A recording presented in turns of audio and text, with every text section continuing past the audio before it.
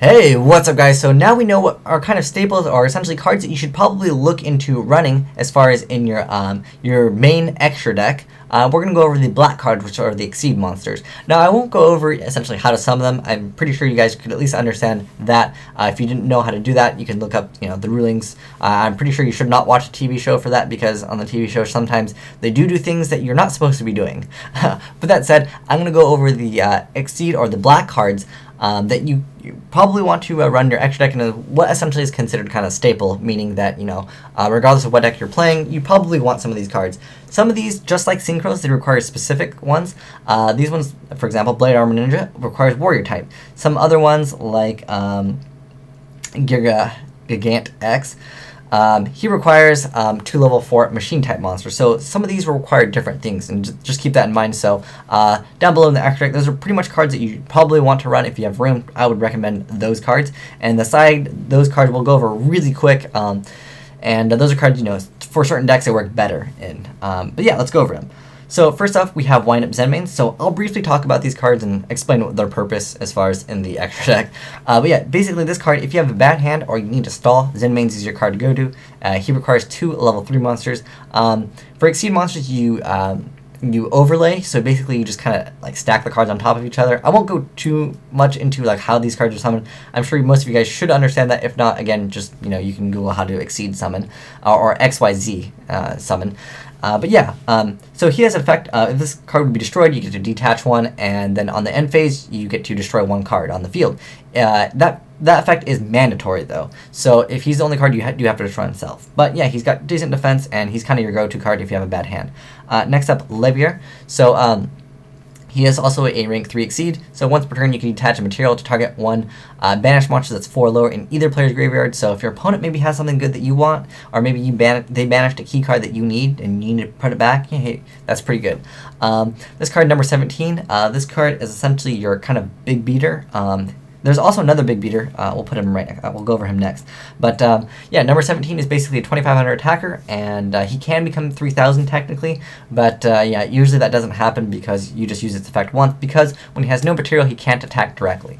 Next card, this is your biggest beater that is rank 3 at the moment, and he's got 3,000 tech. But he's kind of a risky card to go to because while he's out, you cannot special summon, and each one of your standby phases you have to detach a material or you take 2,000 damage.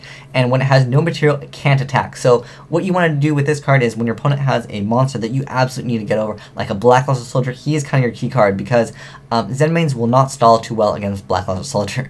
And sometimes this card is just not strong enough, and you need to get over a 3,000 attacker, and crashing this is a fantastic idea.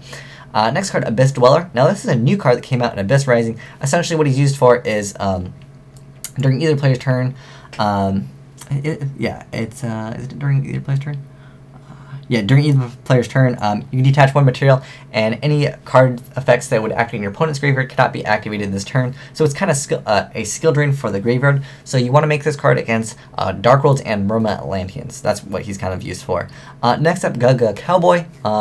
He's pretty good because he gets over, he basically point for points just like Acid Golem. He's the rank 4 that can essentially point for point 3,000 attackers, but he has another trick up his sleeve. That's when he's in attack position.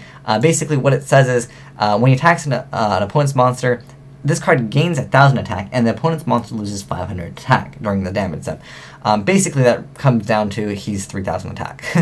But he also has another trick up his sleeve. So when he's in defense position, you can detach 1 material to inflict 800 points of burn damage. So maybe your opponent is at very low life. You can just burn them and win the game. Maybe think about face down Mirror Force. Hey, no problem. Yeah, he's just kind of a card. I think he's just really good because I like the flexibility of basically making him either 3,000 attack or putting him in defense mode and burning him. And he actually has decent defense. It's 2,400.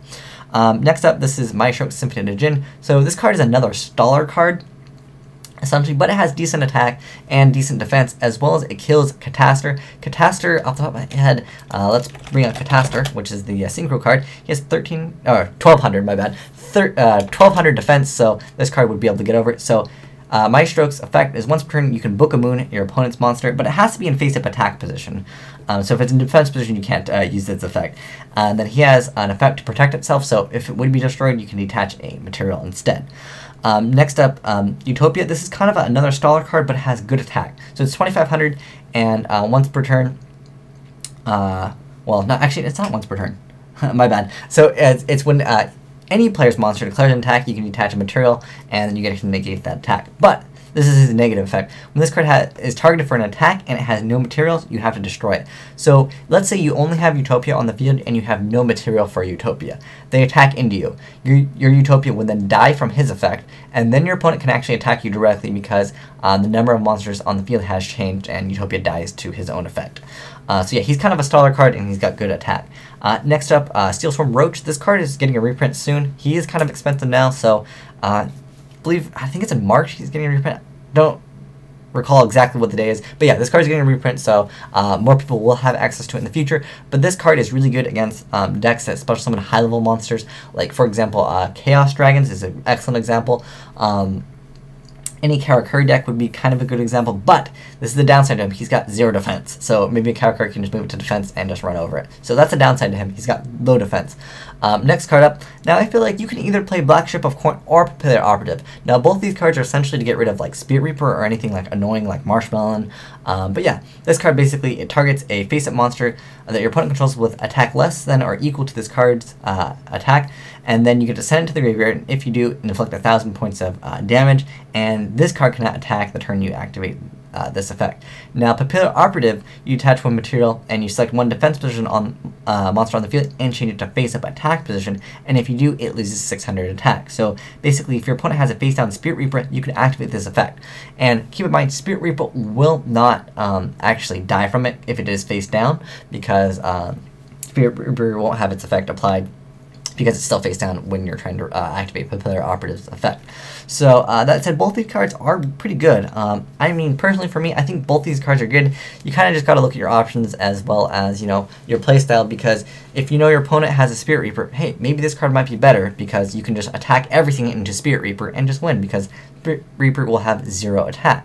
So yeah, you got to look at your options. I mean, this one is a warrior, not that really will make a difference, but you know, some cards that maybe play Solidarity or something, you gotta take that into consideration. Maybe you're playing an all warrior deck, maybe this card will be better for you. And then lastly, we have Temtempo, the Percussion Djinn. So he's basically used when your opponent has an exceed a monster on the field, especially Zen mains. You'll see people bring this card out a lot. So basically, he can attach one material from his card to target one XYZ monster your opponent controls, and you get to detach one material from that monster, and then all face-up Djinn monsters you control gain 500 attack. So not only do you get to get rid of attachments, but you get an attack boost. So he's just overall really solid card against certain just decks that just make like Zen mains or something like that. Now, I'm just going to mouse over a lot of other great Exceed monsters, but I would consider, again, these cards in the extra deck. I would recommend you guys to check them out and probably play those. I'm going to save real quick before I get disconnected. But yeah, I would consider, most of these cards would be considered, I would say, staple. So if you're kind of just jumping into the game, you should probably check out these. And again, remember, I picked 4 Synchros. And again, with these ones, I would recommend you to pick one or the other. I don't think you really need both. And then that will be perfect for your 4 Synchros that I recommended to you. But again, remember, these aren't set in stone. You don't have to play these. It's just that majority of the time, I would say these monsters are the most effective against a lot of the decks in the meta at the moment. And, you know, there's always new Exceed monsters that are made, so maybe I'll update this in the future. But yeah, let me mouse over some other good Exceed monsters really quick, and that way, you know, certain decks can use these more than others, I would say. I'll actually, you know, I will go over some of these, because some of these are kind of important. I don't know why I put that one twice, but I guess Diagusa Phoenix so good, you need 2 of them. But yeah, some of these are more specific for certain decks. Oh, Excalibur, that's the card that should be in here.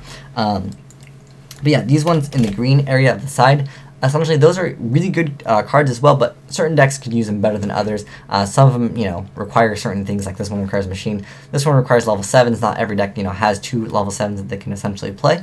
But really quick, I actually kind of just want to touch up upon this one. This one's almost like viable for like main deck for some, essentially. But the thing is, you know, some decks don't have the options to really make it as easy. But yeah, Shockmaster, he can shut down certain decks like Dark Worlds or Murmur Atlanteans. You know, you can just call effects for those decks, or you can call spells for Dark Worlds, and they can't really do much. This card is like your stun. If you know what your opponent's playing, you can really use this card to your advantage. Other cards that are really phenomenally good. This card's good in Agents, but that should be self-explanatory. If you're playing that deck, you should know that. Let's go over some of the really I'm trying to go over some of the ones that maybe you guys might not know. Oh, this card's not actually out yet, but he's really good. He can bounce stuff. He's pretty awesome. Other than that, I think pretty much... Oh, this card... Yeah, this card actually just came out.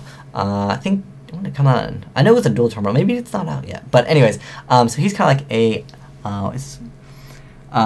oh, wait, there's another one. Is it Emerald? Okay. Bam, it's Emerald. But yeah, this card is kind of like a mini Pot of Avarice. And also you can basically Monster Reborn and non-effect monster. But I don't think that card is out. I'm not sure if Lavalval Chain is out. This card might be out in dual terminal. But yeah, going over these, most of these are pretty simple.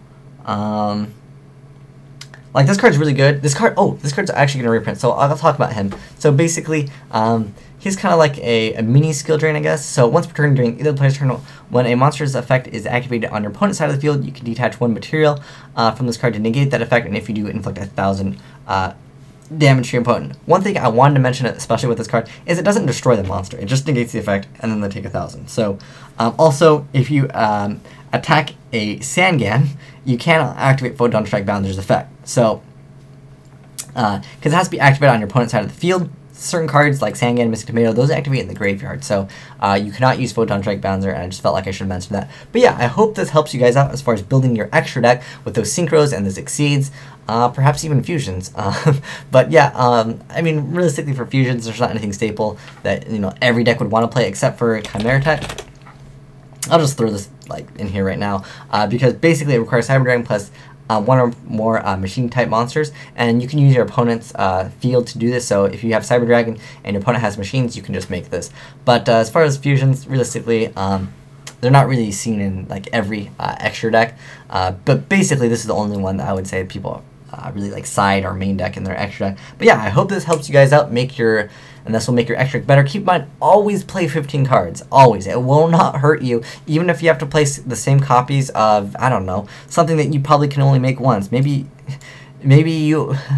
Somehow, you can maybe make 2 Gustav Maxes. I mean, there's no reason why you wouldn't want to play more in your extra deck than, essentially, even if you only have 14, borrow some cards from your friends. You never know when you might need another second Levy or a second Zembings. Keep in mind, some decks might want to play 2 of certain cards. Maybe certain cards or certain decks don't want to play any of these at all. Hey, I understand. But these are kind of just for beginners and people jumping into the game as far as their extra deck. Because, I get requested all the time, what staples or what cards should I put in my extra deck? Well, I don't know your deck at all. They won't send me a deck list or anything. They'll be like, what should I put in my extra deck? And I'll be like, well, I mean, I don't know what deck you're playing, so you have to factor that in. Maybe if you're playing all machines, hey, you probably want to check out this card. If you're playing an all warrior deck, hey, you probably want this card, and you probably want this card. But yeah, depending on what deck you're playing, you gotta always remember that is kind of important to deciding what cards you want to play. But if you want to check the Synchro version up, I already have it uploaded. You can click on the annotation or visit the description box below.